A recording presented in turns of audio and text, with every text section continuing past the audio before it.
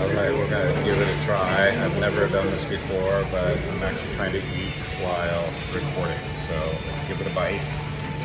Take a bite, that is.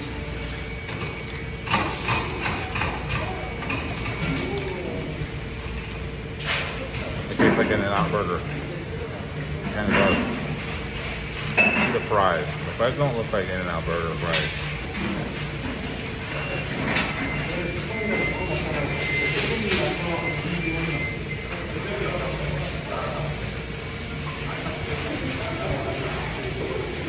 So I couldn't say right away, but they're definitely not In-N-Out fries. So that's the missing piece here, is that they don't taste like In-N-Out fries. The burger tastes like In-N-Out.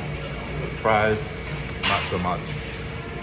Fries, like, I would argue like Jack in the Box fries or like Dairy Queen fries. Actually, I think these are just like Dairy Queen fries. So think of Dairy Queen meets Dairy Queen fries meets In-N-Out burger, and that's what basically fried burger is. But here's the last test. Let's see if the shake.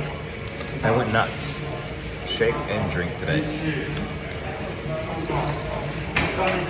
We should actually leave the shake for dessert, but now it's a big straw. Let's see if it tastes any good.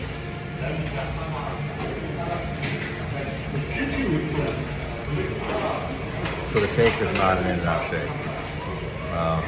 It's just a shake.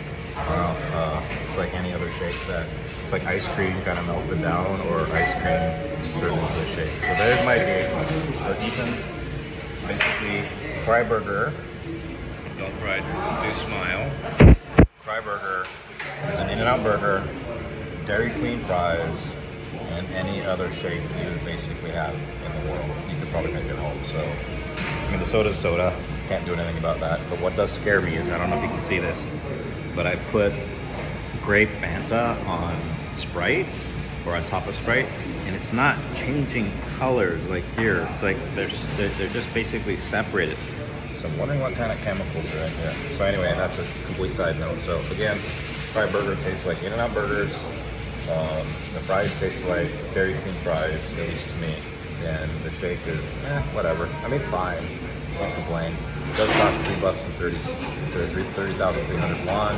It's about $2 and maybe 75 cents. The meal is pretty inexpensive. I'd argue it's maybe even cheaper than what In-N-Out burger would charge. So there you go. There's my feedback, or there's my maybe side thumbs up. Anyway, hope you enjoyed. Bye.